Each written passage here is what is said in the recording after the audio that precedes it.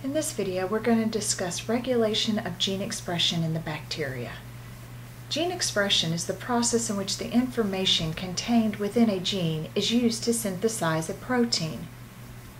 Most bacterial genes are expressed all the time.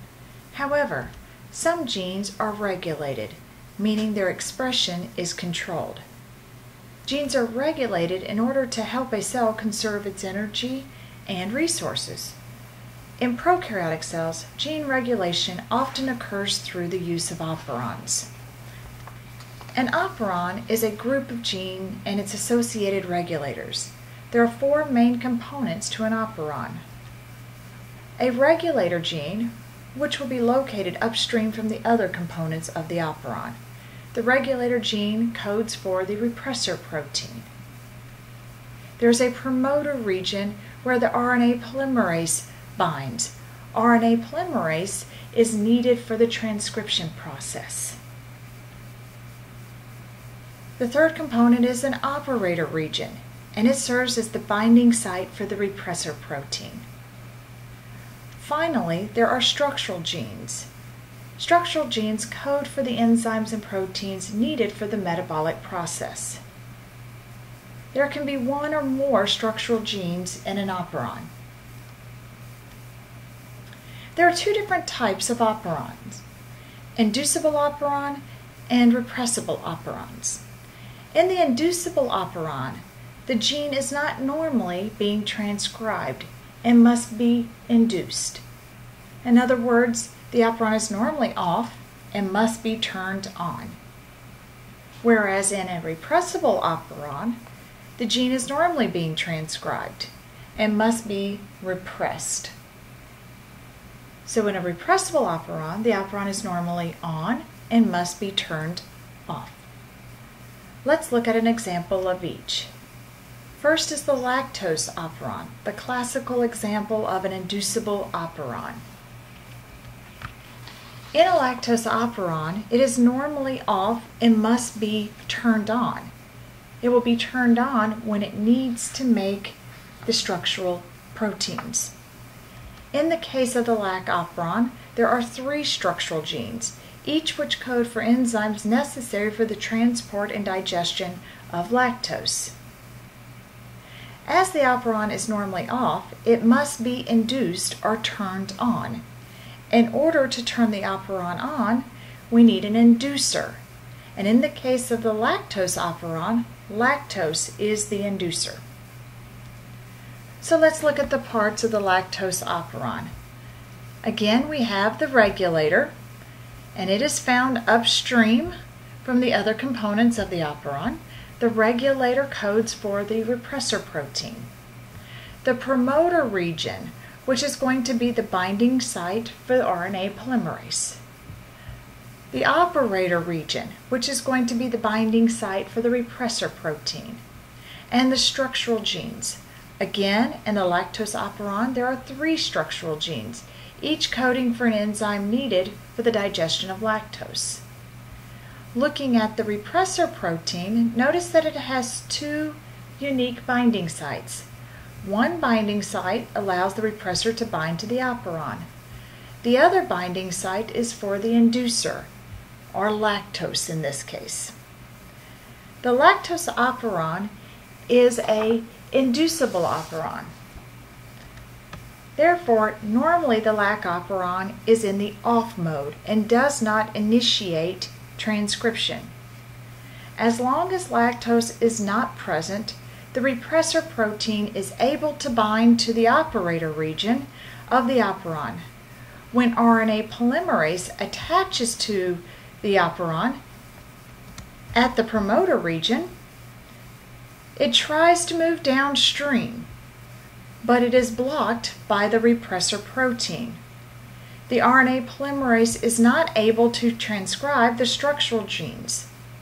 Because transcription cannot occur, then translation cannot occur.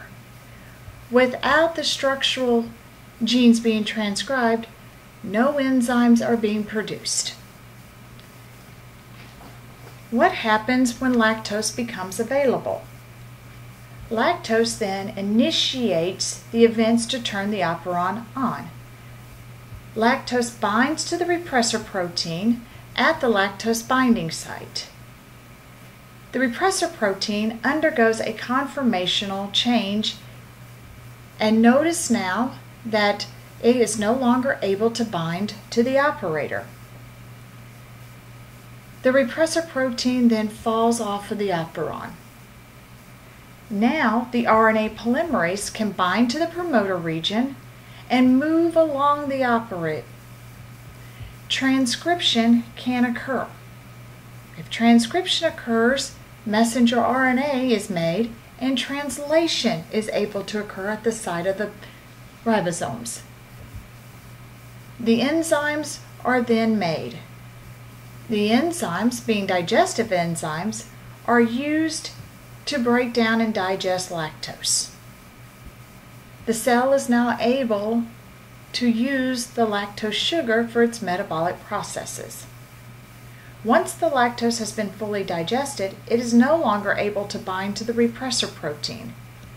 The repressor protein returns to its normal conformation and is able again to bind to the operator region, and the operon is now turned off. The lactose operon is an example of an inducible operon. It's normally off and must be turned on. Let's look at an example of a repressible protein. Tryptophan operon is a repressible operon. In the tryptophan operon, the operon is normally on and must be turned off when the cell no longer needs to make the particular enzymes or proteins. In the case of the TRP operon, there are 5 structural genes, all encoding for enzymes needed to synthesize tryptophan. In order to turn the tryptophan off, a co-repressor is needed. In the case of the tryptophan operon, the co-repressor is tryptophan itself. Let's look at the components of the TRP operon. It too has a regulator region upstream from the rest of the operon, and it codes for the repressor protein. The promoter region is the binding site for RNA polymerase. The operator region again will bind to a repressor protein, and there are structural genes.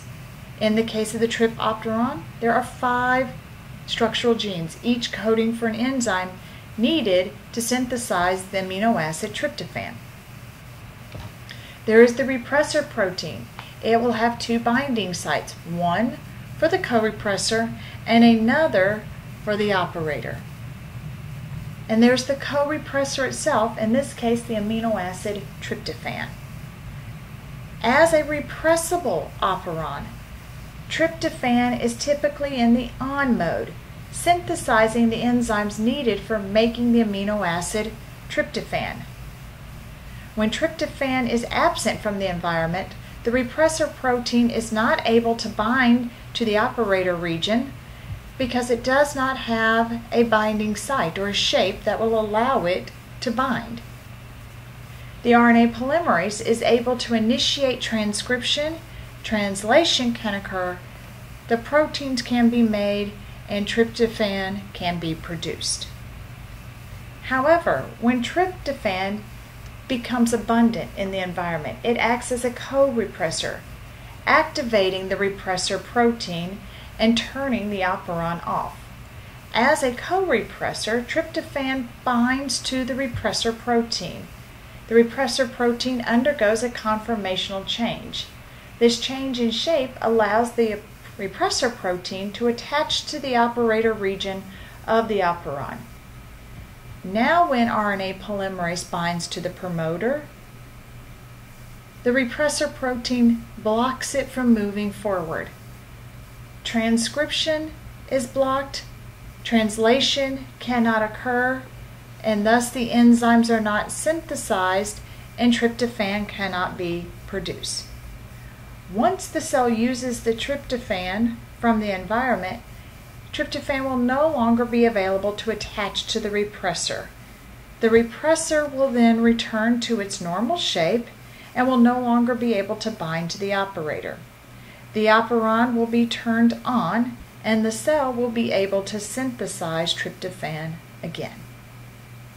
And that concludes our discussion on bacterial gene expression and